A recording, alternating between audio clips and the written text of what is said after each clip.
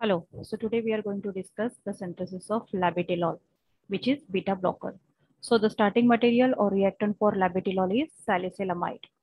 So this is the representative structure for salicylamide along with the numbering, that is 1, 2, 3, 4, 5 and 6.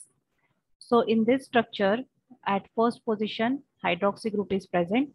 So we can call it as a orthopira directing group.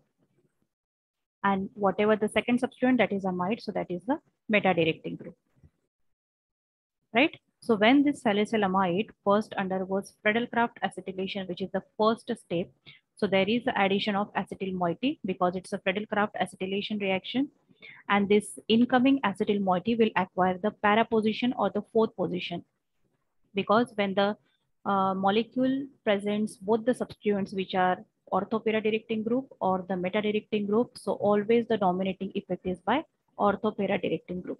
So it's the hydroxy, so that's why the incoming acetyl moiety will go to the para position or at the fourth position.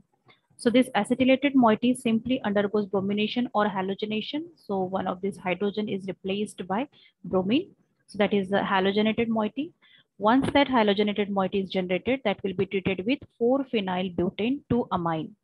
So it's a longest chain if this is the butane, right? So this is first, this is second, this is third, and this is fourth. So at second position, amino is present, amine group is present, and at fourth position, phenyl is present. So that's why the name of this is what? 4-phenyl butane 2-amine. So when this halogenated moiety is treated with this 4-phenyl butane 2-amine, so we are getting the resulting product, that is labetalol.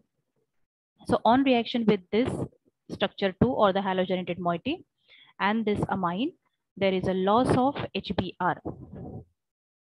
So in that case, after loss of HBr, we are getting this moiety. So this portion is coming from this 4-phenyl butane 2-amine, and this will remain as it is. So that makes the structure of labetalol.